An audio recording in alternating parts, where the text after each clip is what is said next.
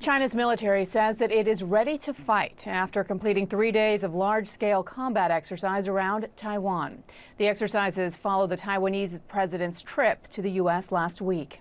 And now, in an exclusive interview, Taiwan's foreign minister tells CNN's chief national security correspondent Jim Sciutto that China is, quote, trying to get ready to launch a war against Taiwan. Jim is with us now. Boy, those are sobering words, to put it mildly. What more did the foreign minister tell you?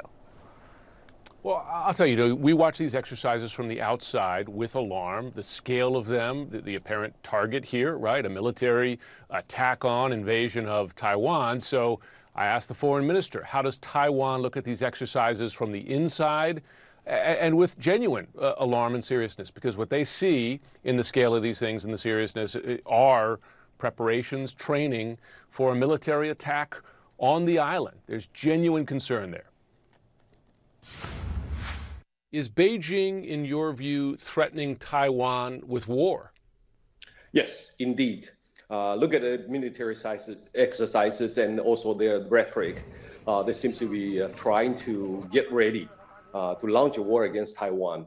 But if we look at the UN Charter, the most fundamental tenet in resolving international disputes should be through peaceful means. And Beijing's way of handling the differences between Taiwan and China is through coercion, military threat, and the threat to use force against Taiwan.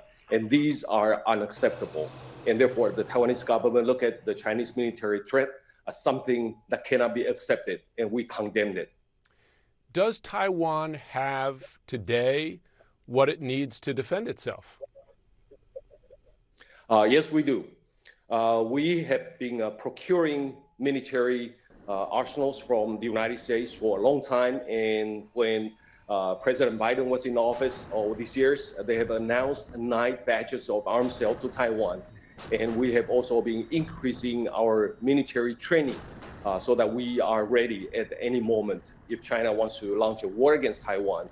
And I think in a war situation, the determination is probably more important than the military equipment. And this is also going to impact economically the rest of the world. And therefore, the international community, especially democracies, should tell China to stop threatening war and to stop preparing for war against Taiwan. These exercises, of course, followed the visit of the Taiwanese president to the U.S., including meetings among them with the House Speaker, Kevin McCarthy. Is there any regret on the Taiwanese side about this visit? Is it your view, your concern that the costs were too high? No. The president of Taiwan, whether it's President Lee, President Chen, President Ma, or now President Tsai, we have been visiting our diplomatic allies in Latin America and with transits through the United States. And it's been going on for decades. And therefore, China should not make any exception out of this transit through the United States. China cannot dictate how Taiwan make friends. And China cannot dictate how our friends want to show support to Taiwan. You mentioned outside support for Taiwan's defense. More than once, President Biden has said that the U.S. will defend Taiwan militarily if China were to attack. As you know, oftentimes his advisors will then say that the U.S. policy has not changed, but then the president will say it again. The U.S. will defend Taiwan militarily. Does Taiwan believe that the U.S. would come to Taiwan's defense militarily if China were to invade?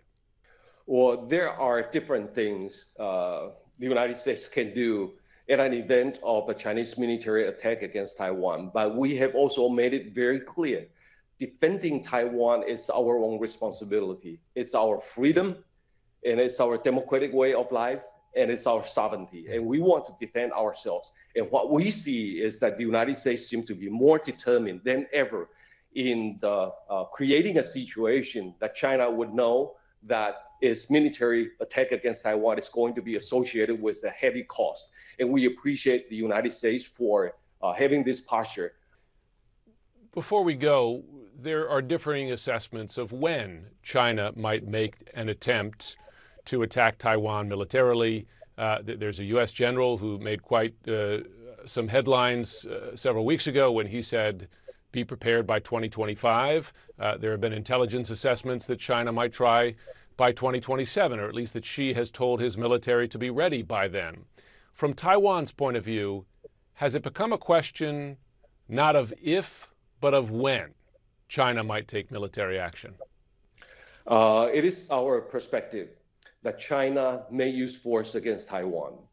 But if we learn what China has learned over the years, is that they want to use military force at the time when they have to. But sometimes they want to crush the enemies without the actual use of force. And we are seeing different kinds of perspectives being in discussion here in Taiwan. But no matter when China is going to use its military force against Taiwan, Taiwan needs to be prepared. If China sees that Taiwan is prepared, Taiwan has adequate defense capabilities, I'm sure the Chinese leaders will think twice before they decide to use force against Taiwan. And no matter whether it's 2025 or 2027 or even beyond, Taiwan simply needs to get ready. I also asked the foreign minister about comments from the French president, Emmanuel Macron, over this weekend after meeting with the Chinese presidents, in which he seemed to suggest that France didn't want to get involved in the Taiwan flap or come out on the side of the U.S. here. Now, French officials have since said those comments were misinterpreted, but I asked the foreign minister how Taiwan interpreted that comment, and they say they've reached out to the French government to get clarity, to see exactly what he meant. So they certainly are watching those comments and the comments of other foreign leaders with great concern right now in the midst of these exercises. Erica and Biana. Yeah, it was quite puzzling to hear from President Macron. Taiwan really putting their money where their mouth is, dramatically increasing their defense budget and spending over the past few years. Great reporting there, Jim Sciutto. Thank you.